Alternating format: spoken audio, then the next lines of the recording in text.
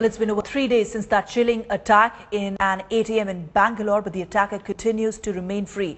Police detained one person from Hindupur in Andhra Pradesh. The police have revealed that the attacker sold victim's phone to him and he's currently being interrogated. Well, after seizing victim's phone, the police have managed to gather some crucial leads in the case. According to the police, the assailant speaks Telugu and is most likely a resident of Andhra Pradesh. Police also revealed that the attacker was in Bangalore till about 3 in the afternoon and then travelled to Hindupur at about 8 in the evening on the day of the attack.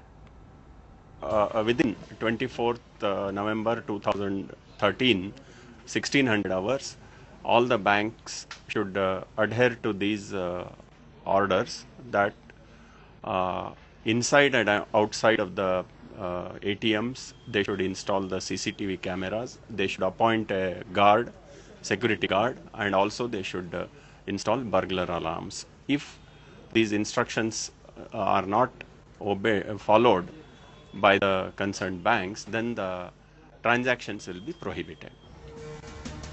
Well, the Karnataka government has issued a deadline to all banks asking them to post security guards at all the ATMs in Bangalore within 3 days, failing which the police would shut down the facilities.